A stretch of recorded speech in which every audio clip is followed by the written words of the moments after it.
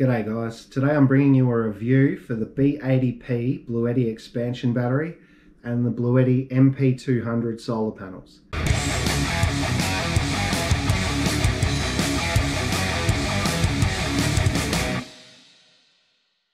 Before I get into the video too much, I'll let you know this is a sponsored video. BLUETTI have sent me these products in exchange for a review on my channel. Now, before I get into the usage and review of the products, let's just get the technical details out of the way. Okay, so the product retails for $999 Australian and is sold as an expansion battery for the BLUETTI AC60 power station.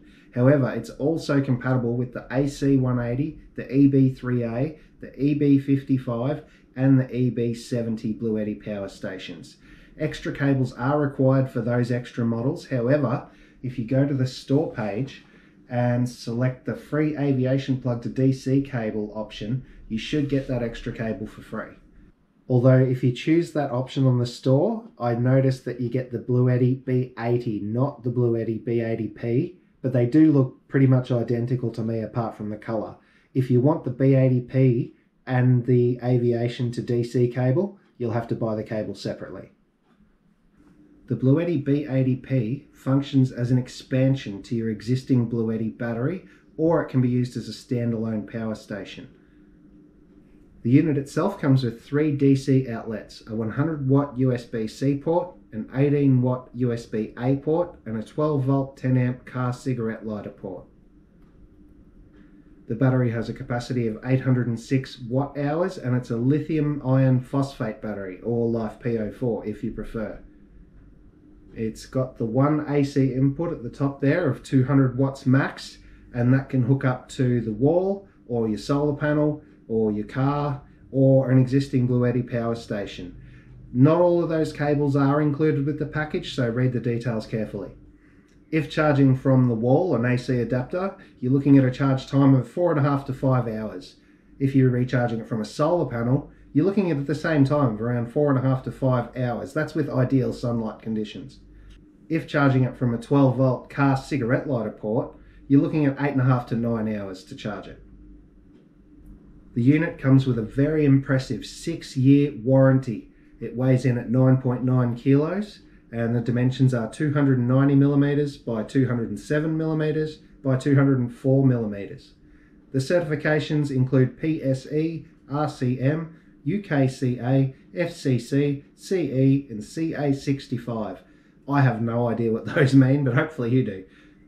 Now that we've got all the technical stuff out of the way, let's have some fun with them. Let's see how they work. I'll start with the B80P expansion battery.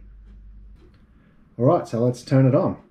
I'll press the power button there. You can see it's lit up green and it's indicating a current charge of 40%. When I pulled this out of the box, it was 60%. And I've been doing my best to run it a bit more flat for this video. I've charged my GoPro batteries 10 or 15 times. I ran an LED light for a couple of days. I charged my phone a couple of times, and it's only taken it down to 40% as indicated by the 2 green lights there on the display.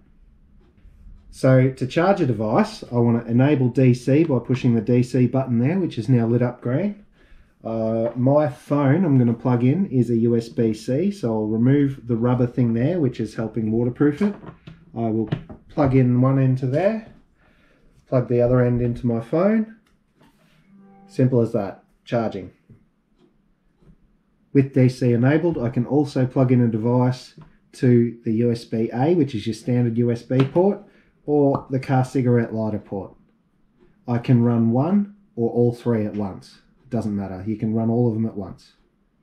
Your DC input port at the top right, that's where you charge the device from, which I'll show you shortly. And if I turn the unit to the side, you've got a port here, that's your expansion port. That's where you hook up the battery to another power station to basically make them one big power station. And it's also got a bleed valve here. So I want to connect this to my existing BLUETTI power station, which is an EB3A. I've already done a review on that power station unit.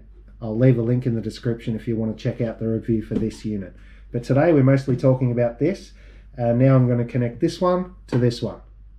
So this is the cable that comes with the B80P.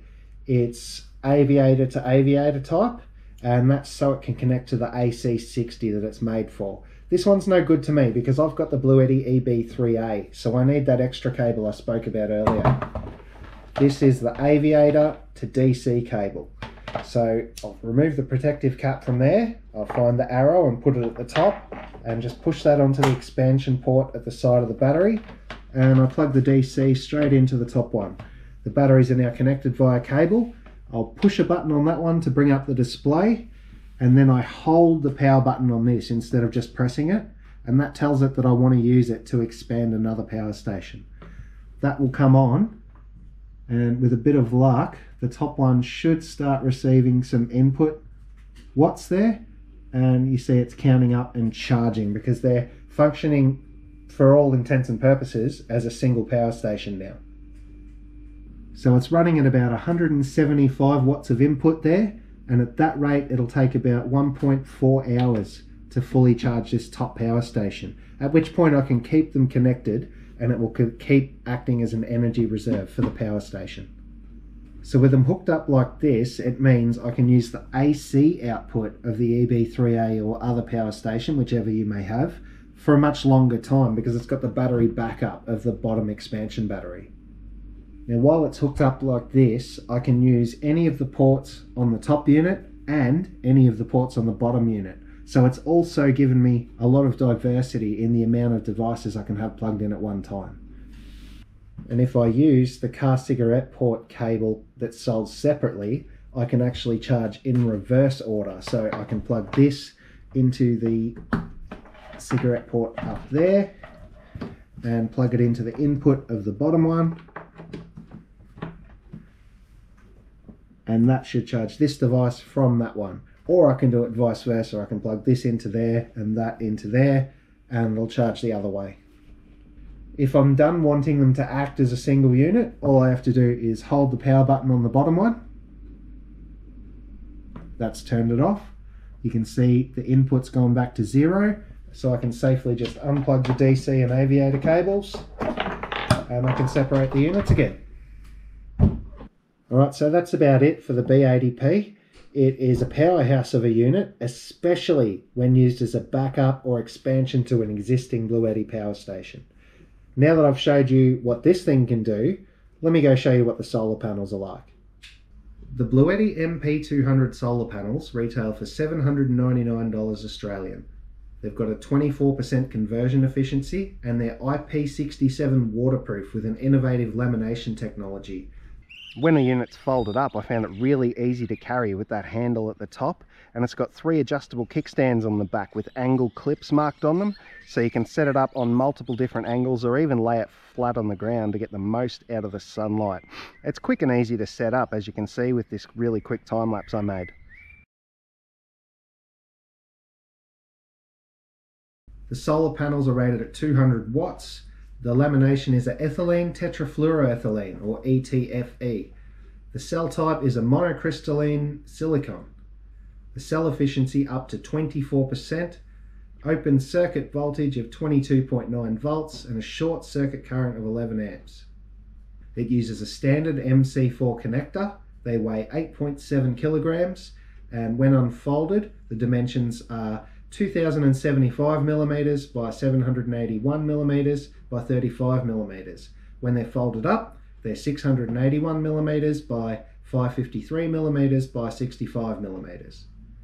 The operating temperature is from -10 degrees Celsius to 65 degrees Celsius, so they're definitely made to withstand the Australian conditions. And they come with a 12-month warranty. Alright, so here it is folded up. I'm going to set it up and hook it up to the B80P first. So I want it this way. I'll make them clips come out like that. Open it up. And the sun is fairly high in the sky, so I'm going to choose a low angle from the options on the back there. I'll go with the 35-degree option. Clip it on like that. This one onto the 35, and I'll just pull the stands out and let it lay back on them. I may have to go around and just pull the stands out a bit more because I can't quite reach them over the top. like that. Pull this one out and this one out. And the sun's up there, so I'll just rotate it a little bit around that way. Fix that stand that just moved. There we go. So it's now set up for optimal sun absorption. I'm going to hook it up to the B80P. Which end are my cables at? Ah, good, I chose the right end. Unzip this thing that contains all the cables.